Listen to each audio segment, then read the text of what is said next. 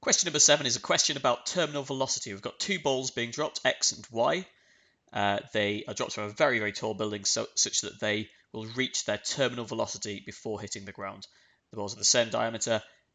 X has a greater mass than Y. Let's do a little diagram here to represent our balls, X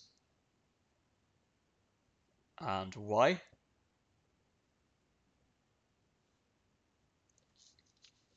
And it asks us to work through which statement is correct.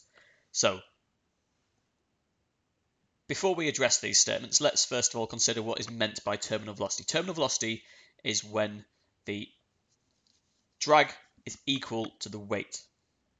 So, X has a very large weight compared to Y.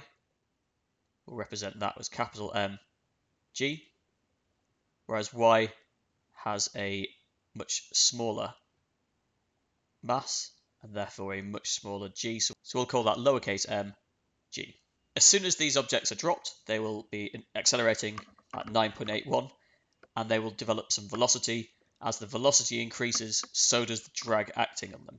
And after a certain length of time, the drag will reach a value similar to this.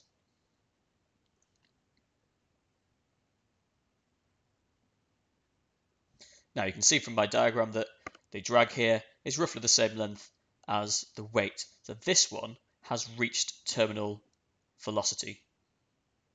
However, X has not reached terminal velocity. X still has a net force acting down. It is still getting faster and faster. Therefore, X will not hit the ground at the same time as Y. Because it is travelling faster, it's going to hit the ground well before Y does.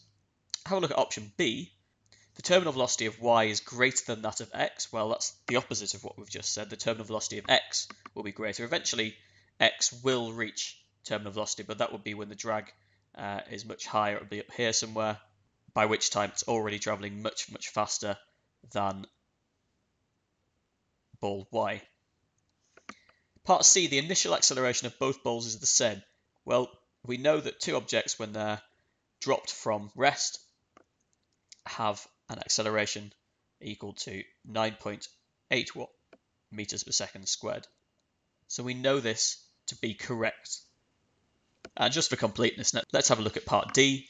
The balls have the same kinetic energy before hitting the ground. Now that's nonsense. The balls for a start have different masses. Kinetic energy is half mv squared. The different masses would certainly give them a different kinetic energy, but also they have different velocities. So ball X, as well as having a much larger mass, will also have a much higher velocity, so it will have far more kinetic energy than ball Y. So D is incorrect, which means that we can confirm that our correct answer here is C. Thank you for watching this video from Cowen Physics. If you found it useful, please like, subscribe, and visit cowenphysics.com.